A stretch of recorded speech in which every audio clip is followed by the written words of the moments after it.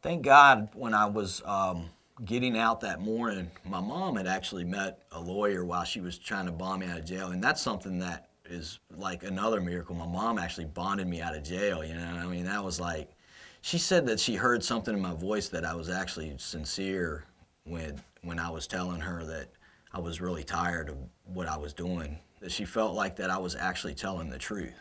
And I was like, whoa, you know what I mean? Because I had been lying for so long about everything, you know.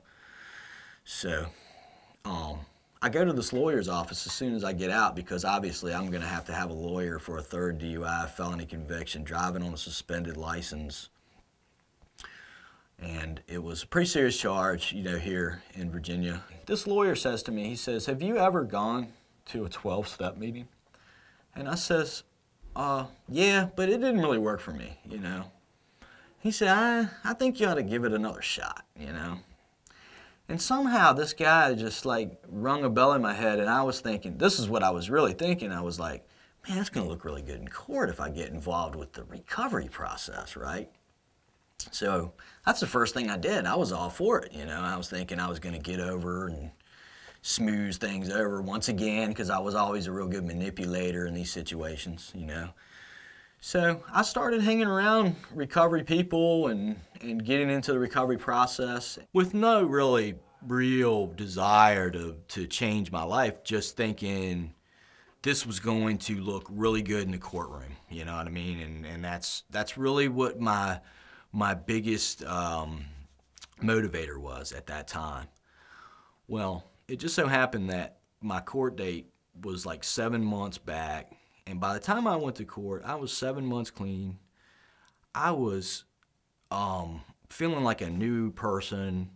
I really wanted what a lot of people in recovery had in their lives, which, you know, at that time I was seeing like a lot of material possessions and, you know, all that kind of thing. But, however, just, you know, being around and hanging around and doing the things that I have to do in recovery, it really changed me inside as well as outside, you know. And those material possessions, yeah, you know, I have more material possessions today. I'm actually able to run my own business today for the last 3 years. But, you know, the biggest thing that I get out of recovery these days is the peace of mind I have. I've never felt more comfortable with myself. And it took a lot of work to get there. You know, I wasn't really willing to do what it took when I first got into recovery. But, you know, with some help from my sponsor, God, and my support group, you know, and just different things I get myself involved with, you know, service work, trying to help other addicts. It really makes me feel like a whole human being, and drugs never even did that for me. They just gave me somewhat of an escape, you know, but I don't know. I mean, you know, life clean and sober, you know, in recovery doesn't really even measure up to my best high. I just always try to tell people, you know, hang in there, don't use no matter what, because, you know, that's what I did, man. I didn't really have the honest desire to change completely when I first got into recovery, but after being here for a while, it's just like, man, I just never really knew life could be whole for me like this. Before, just chaotic mess, you know, now serene, clean, you know, a whole person.